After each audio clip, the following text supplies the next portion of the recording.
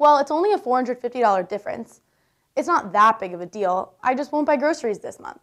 Or next month. You know the saying quantity over quality. I hear the book is 7,000 pages long and weighs 25 pounds. Sounds good to me. I don't mind eating Easy Mac for the rest of my life, as long as I get my diploma. My math class is really hard and I need the book to pass the class, and the teacher said it was good, so it must be good, right? I like carrying around a heavy book. Who wants to use a textbook online?